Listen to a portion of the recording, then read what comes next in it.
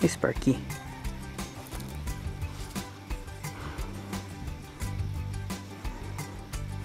Hey, Sierra. So I thought I'd take this chance to do my last outing for Bushclass Basic. What I'm planning on doing is setting up a tarp shelter, sleeping in a hammock, catching a couple of fish for dinner. So it should be a good time. Not too far now. Home for the night's on the other side of those rocks.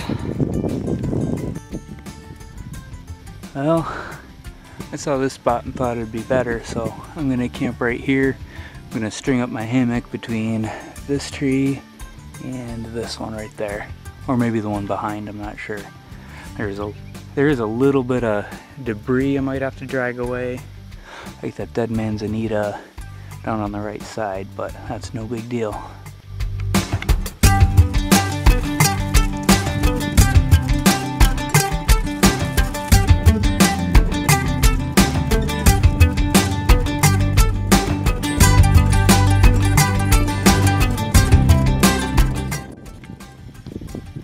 So today I'm going to be camping or sleeping in my Yukon Outfitters hammock.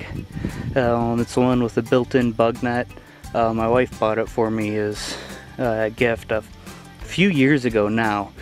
I've taken some naps in it and it's pretty comfortable to nap in, but this is the first time I'm doing an overnight with it. So let's set it up.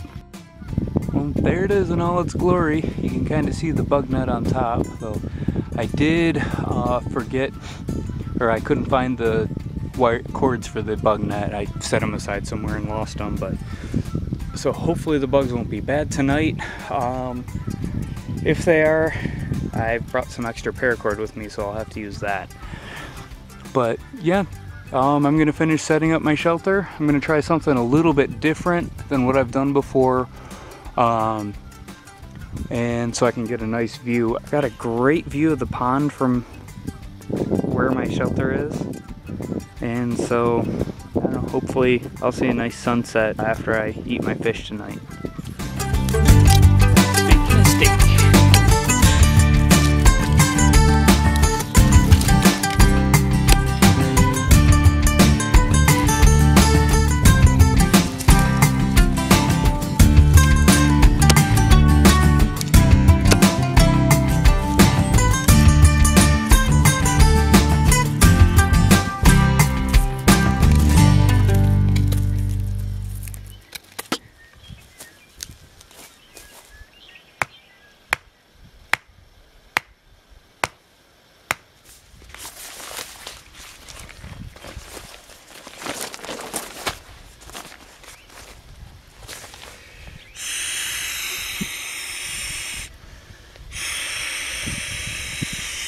So last night I tried to sleep out just on a cot with my sleeping pad and sleeping bag, and it did not go well. I got really cold. I ended up going back in the house around 3 o'clock. So today I'm using my Reflectix underneath my sleeping pad. I'm going to put that right inside my hammock, and I'm going to see how that does. Hopefully it'll be okay, because it's a bit of a long hike to take back to the house at 3 in the morning.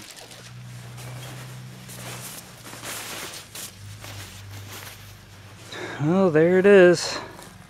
That's my bed for the night. Trying to back up so you can see the whole shelter.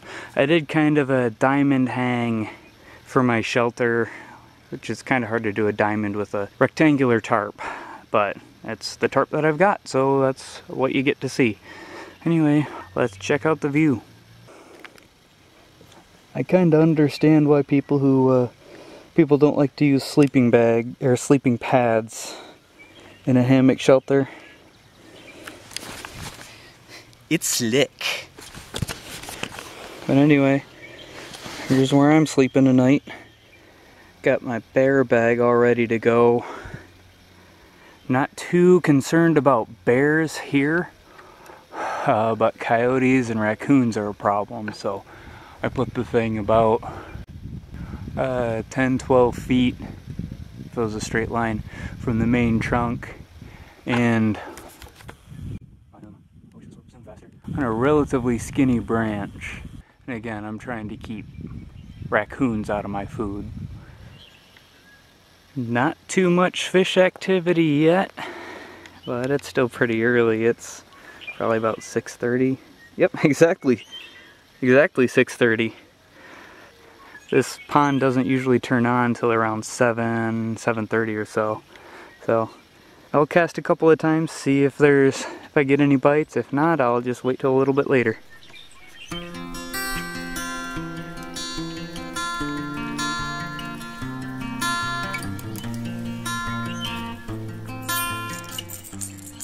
And tied on my good old jitterbug.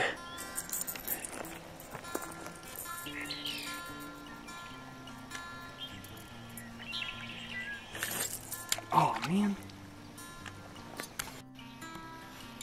Well, this is great. Lovely. So my line broke, and that's the only reel I brought down with me, so I guess I get to hand line now. This should be weird. Oh, poopy.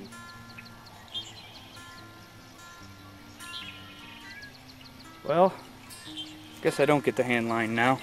So I am not happy right now. I just lost my favorite lure.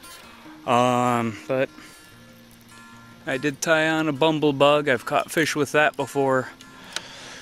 I'm just really irritated about that jitterbug. I've had it for a long time since we moved to California, so well, hopefully I'll find it one day.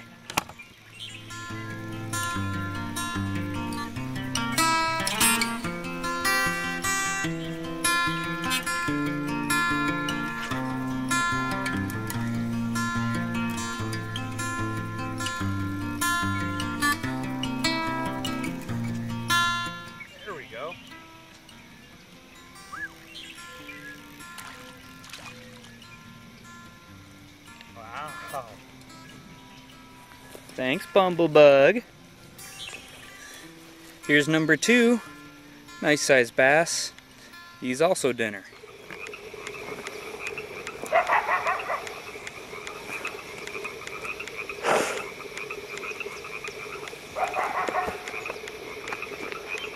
Sounds like I might have company tonight.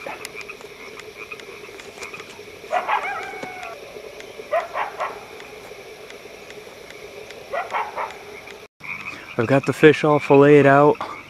My rice and lentils are just about done, so I'm gonna throw the fish fillets in the pan and get going. It's a nice night.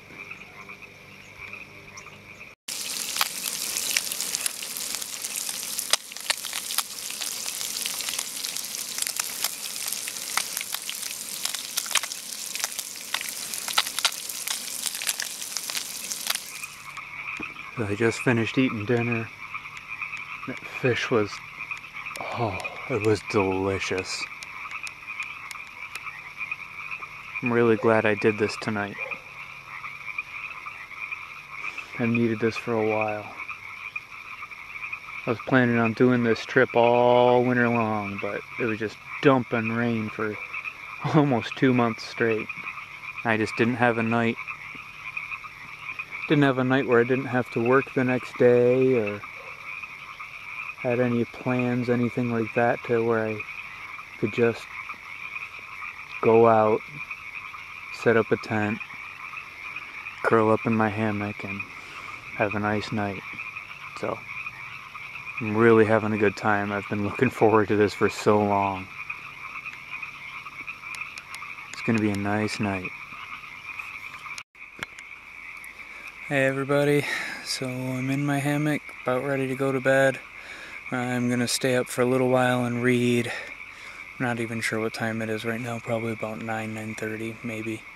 Anyway, I'm gonna read for a little bit and then go to bed. Anyway, see you in the morning. Smell a coyote. If you've never smelt one before, it's very distinct. Imagine rotting meat that's been in the hot sun, mixed with dead skunk and the stankiest wet dog you've ever smelled. Once you smell coyote, you don't forget it. Morning, everybody. Slept okay last night. Got kind of cold, but I was warm most of the night. I had a hard time falling asleep, but once the moon moved behind my tarp, the light wasn't as in my face, so it got a little bit easier. And I understand why guys complain about a sleeping pad moving around under a hammock now. But once I put it inside my sleeping bag, it did better, but the pad takes up a lot of room and makes it hard to move around. Yeah, like I said, I slept okay. Every new noise, besides the peepers, would wake me up, but I'd fall right back asleep. I couldn't really stay comfortable with the pad inside my bed, inside my sleeping bag, and to add injury to insult, around 4 o'clock I was adjusting, trying to get more comfortable, and I rolled right out of the hammock, just face first on the ground. It was pretty funny. So it's about 7 o'clock, so I don't know, I might listen to the birds for a while longer, then I'm gonna get up and make a cup of coffee and tear down camp and get back to real life.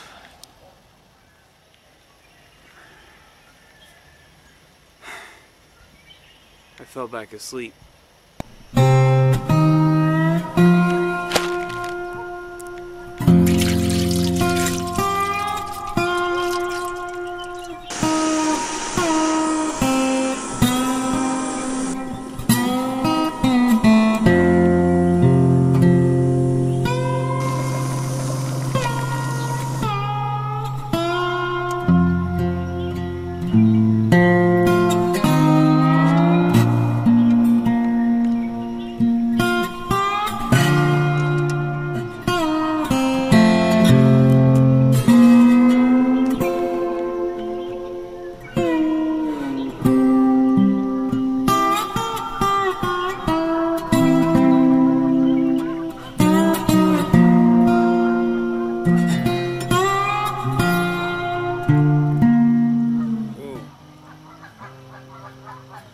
Overall, I had a pretty good night.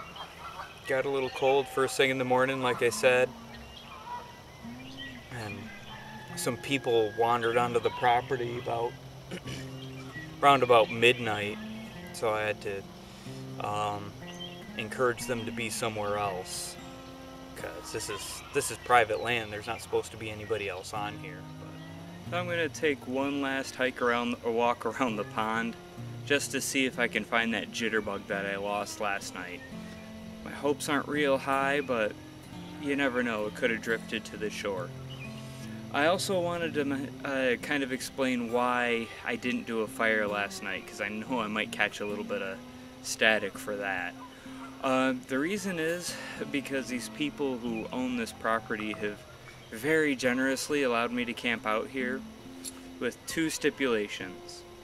One, they don't want to be able to see my camp, which is fine because, well, if I'm camping out somewhere, I don't want to see any sign of people anyway. And the other reason, absolutely no fires. And the reason for that is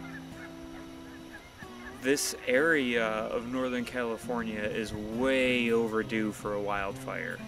There was this area, Penn Valley, Nevada City, Grass Valley area is all almost identical type of terrain, population density, and the amount of underbrush as the Paradise area was last year. And well, I'm sure most of us know what happened there. So they didn't want to take any chances. I can do fires fine in my own backyard pit or at the place where I've got my semi-permanent camp with my father-in-law. But I wanted to set up here because it was close to the pond. I'm very familiar with this piece of property. I live close by. I mean, I walked here from my house. And so for my first night out by myself in a long time, I wanted it to be in a familiar area. Well, think I know why the geese kept getting upset last night. It's a good-sized coyote.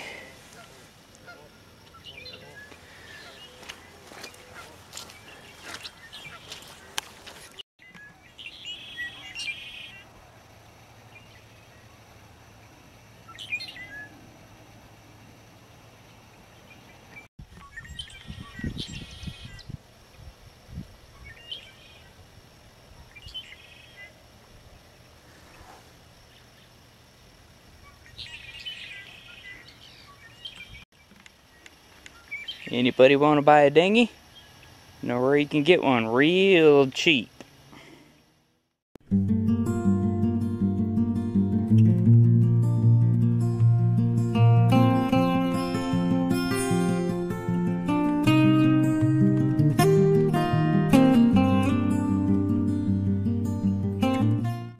Well, I didn't find my lure. Guess I'll have to get a new one. But anyway, I've got my camp all packed up.